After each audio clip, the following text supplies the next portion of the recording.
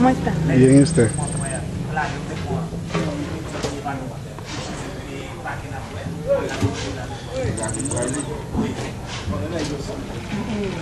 Buenas, José Gutiérrez. Yo soy José Vargas, presidente de la Junta de Vecinos de Brisas del Norte, y te estoy mandando este video para que veas las condiciones en las cuales se encuentran nuestras calles.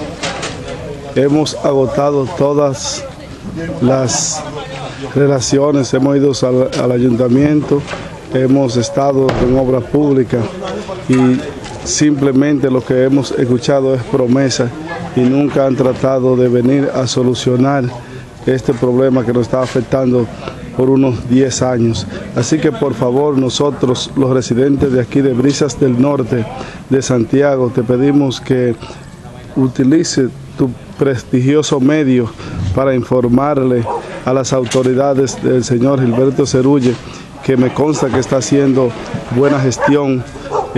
Hemos visto donde ha tomado diferentes alternativas, limpiando las calles, y sobre todo hemos visto construcciones en otros sectores. Por favor, José Gutiérrez, interfiere por nosotros, a ver si las autoridades, como dije anteriormente, hacen algo por nosotros.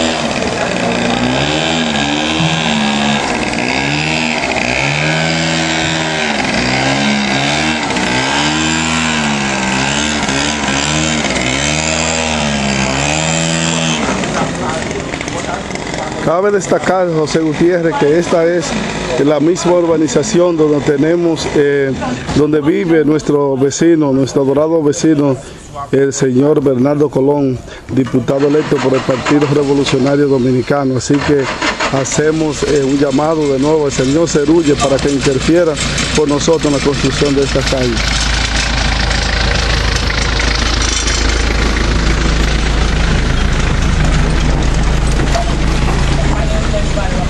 Como te había dicho, al final de esta calle es donde tenemos, donde vive el señor prestigioso vecino y sobre todo ese gran representante de todos nosotros aquí en Santiago, el señor Bernardo Colón.